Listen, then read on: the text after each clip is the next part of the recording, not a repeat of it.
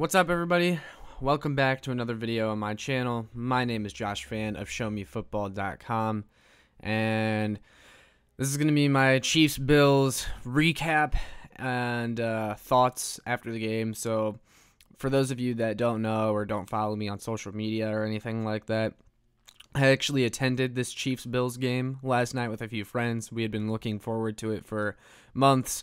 And it was probably one of the worst experiences I've ever had at a football game, for obvious reasons. And it really is a shame because I thought this was a game that needed to be treated like a playoff game. I really did, have some hope in the back of my mind that the Chiefs would come out with a sense of urgency and they would, beat up on the Buffalo Bills to once again prove that they're still that team.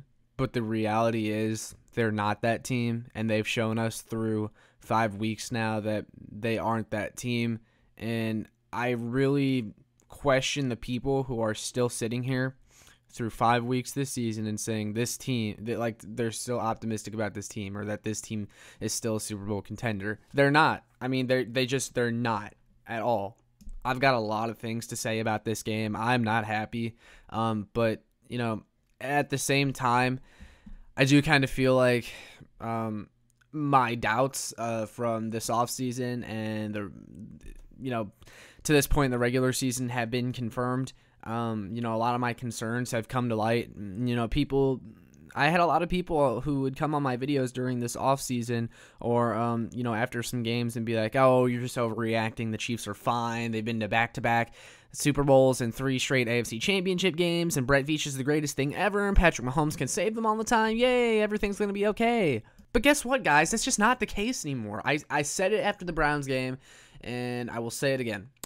The days of the Chiefs playing like complete shit for 3 or 4 quarters and expecting to still win are over, because if you look at the Chiefs' big wins, that's how most of them have come. It's that they play sloppy for about 3 or 3.5 quarters, and then they finally turn it on and they make something happen. Mahomes pulls a rabbit out of a hat, and I'm here to tell you that can't happen anymore. It's not going to happen. Like, the Chiefs have to actually play good.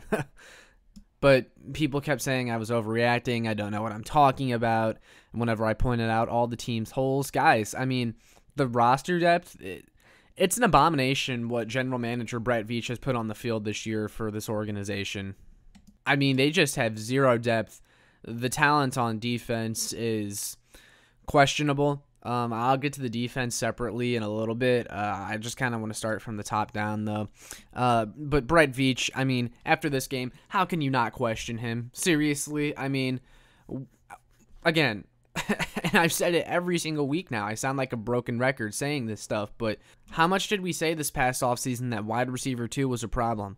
How many times this past offseason did we say defensive end was a problem? How many times this past offseason did we say that we would like to see some depth in the secondary? And how many of those got fixed? Veach's roster management has caught up with this team, and I don't understand the people that sit there and act like that Veach can do no wrong and that he's built this team well. He hasn't. I mean, his draft picks are horrible. I went over this with Lucas Murphy from the beat of KC. His drafts are bad. His free agency classes are very mediocre. And people always hit me with the Brett Veach has taken us to back-to-back Super Bowls and 3 straight AFC Championship games. Guys, stop saying that. Brett Veach inherited a team on the rise. Can we admit that? He inherited a team on the rise from John Dorsey. John Dorsey was horrible at managing the cap and was really bad at negotiating contracts, but there's no doubt that he drafted all the cornerstone players on this team. Name the cornerstone players that Brett Veach has drafted. Name them. Like, who on this team that Brett Veach has drafted would you consider to be up there with Tyreek Hill and Chris Jones as true building blocks of the franchise? Name one. I'll wait. There isn't one. He has not drafted a single cornerstone to this team. He's drafted guys with some promise, but none of those guys you would say, hey, you know what? Like, they're going to get a huge extension after their rookie contract. None of them. Not a single one. I don't care what this team did in the past. I don't care if Brett Veach was the general manager when this team went to back-to-back Super Bowls. The goal is to create longevity, and Veach took over a team in which he had the potential to make a dynasty out of it. This team was a dynasty in the making. He had everything. He had Patrick Mahomes on a rookie deal and a bunch of talent, and he screwed it up. Simple as that. He screwed it up. He screwed it up by trading for Frank Clark and paying him quarterback money. He screwed it up by taking Clyde Edwards-Helaire in the first round. He screwed it up by not bringing in the right type of free agents. And for as much as people give him credit for rebuilding the offensive line, he only rebuilt it when it was so bad of a problem that it actually kept this team from winning a Super Bowl. Like, people give him credit all the time for that. And, he did do a good job turning it around in one offseason, I feel like, or at least at the time. But the reality is that would have never happened if they had started investing in offensive line earlier than that, which should have always been a priority with Patrick Mahomes on your team. But while we're on the offensive line, it's time to point out the fact that the Chiefs tackles, and I was waiting for a little bit, and they'll still take time to get better, but at this moment, the Chiefs tackles have not been great at all. Lucas Niang has been worked for 3 straight weeks. Orlando Brown was horrible last night. It's time to start questioning if Veach brought in the right guys at the tackle spots. Overall, how can you not be disappointed in Brett Veach, especially after last night's performance? I mean, seriously. Just looking at the actual game from last night, though, let's start with the defense.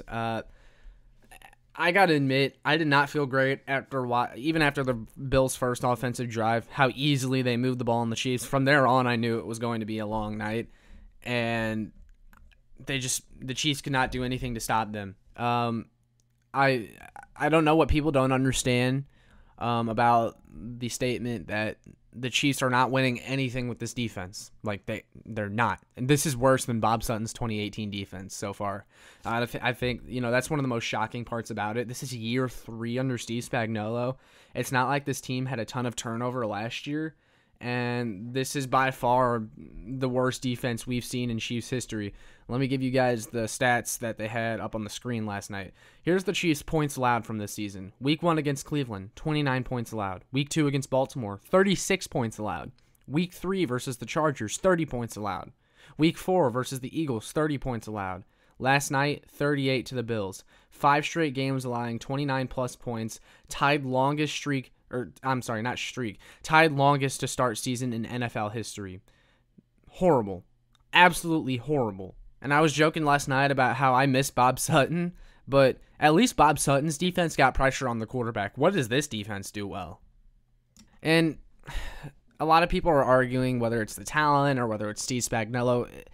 It's a combination of both, guys. I mean, yes, when you look at the talent, the Chiefs don't have a lot. Like, Dan Sorensen is out there playing. Ben Niemann is out there playing. Like, that's stuff that cannot happen.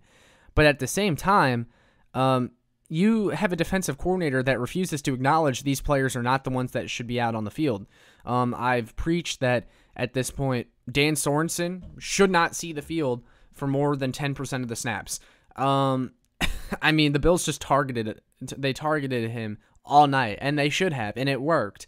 Armani Watts should be in the game. Why is Spags not giving Juan Thornhill more snaps at Dan's spot?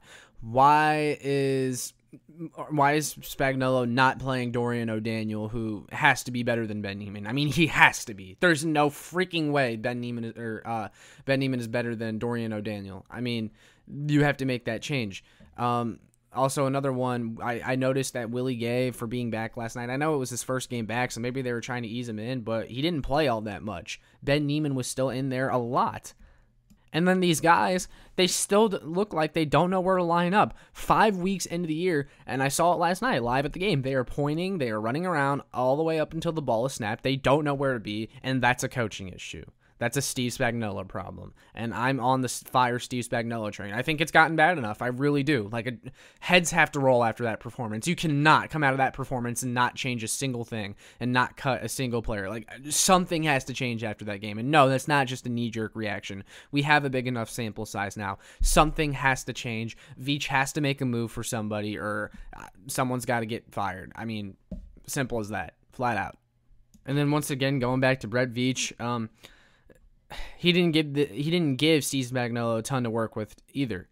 I mean, Nick Bolton, as much as I love the dude, It's not great in space. He's not great in coverage. Why is he 15 yards down the field covering Dawson Knox? Come on. That can't happen.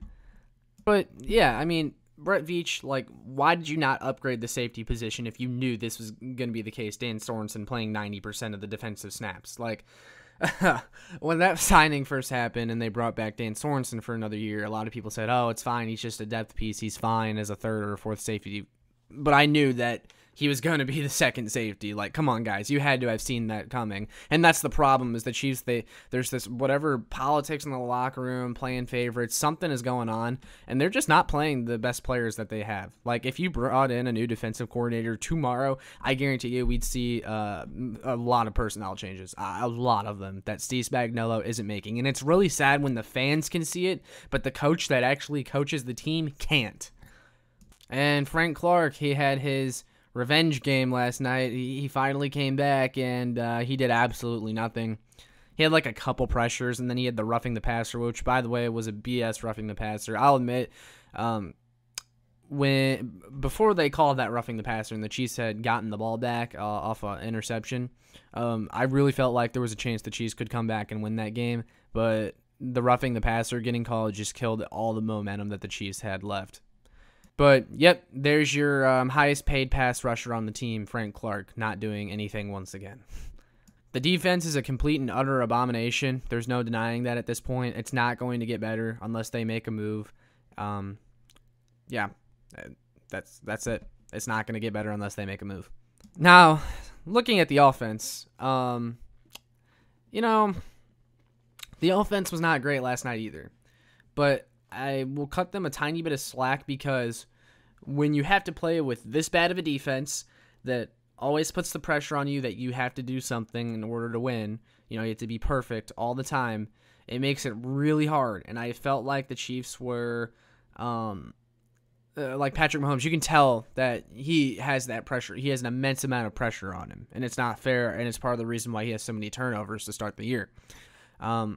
Looking closer at the turnovers, though, a lot of people said, the Chiefs, they'll still win a lot of these games. They could be back after the Chargers game. A lot of people said, oh, well, they could be 3-0 if they just didn't turn the ball over. Well, the reality is they keep turning the ball over, and it's becoming evident that maybe turning the ball over is just who they are. Like, at some point, it's not a fluke anymore. It's not just the team making mistakes. Like, it's just who they are.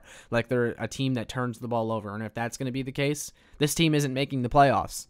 And another thing that disappointed me watching the offense last night is it was embarrassing how easily the Bills drove the ball down the field in our defense and scored in like 2 minutes every single time. And then the ball is given back to our offense, and we take 10 minutes to move 20 yards.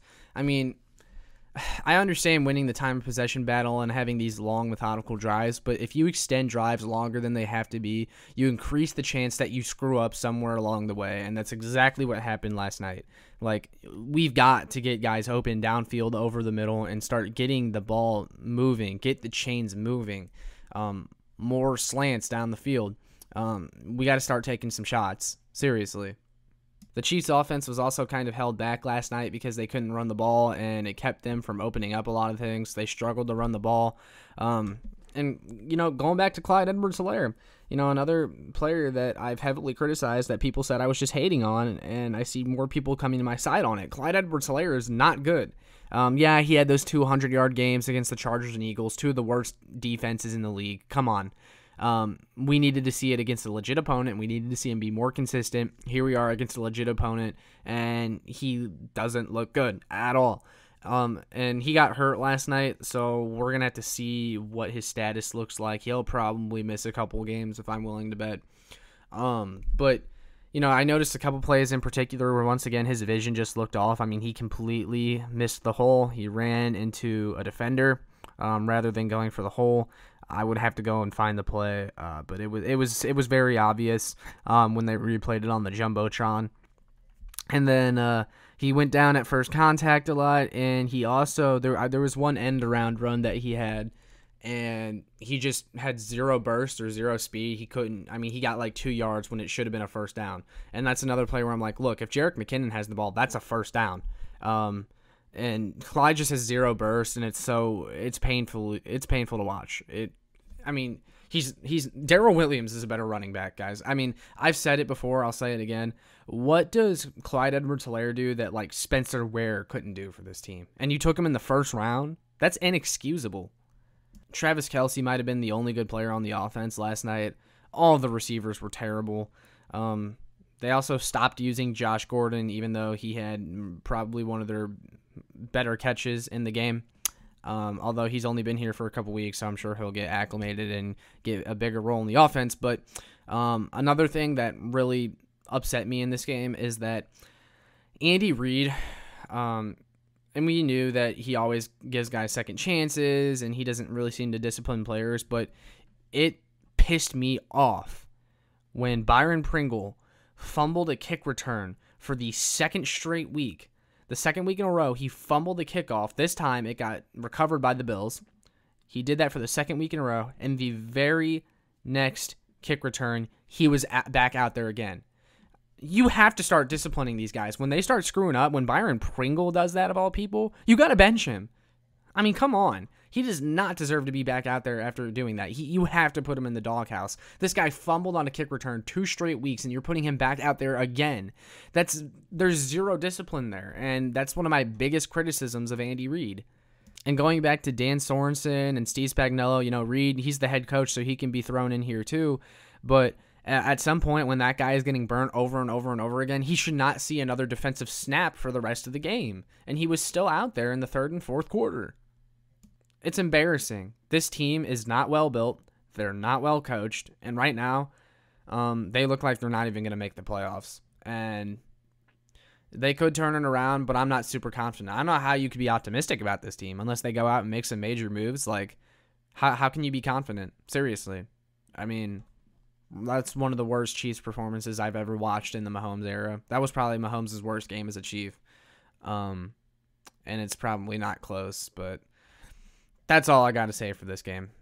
It was bad. I'm disappointed. You can hear it in my voice, but all that being said, make sure you like, share, and subscribe so more Chiefs fans can find this, and make sure you check out my work on ShowMeFootball.com and KCKingdom.com. I'll see y'all later.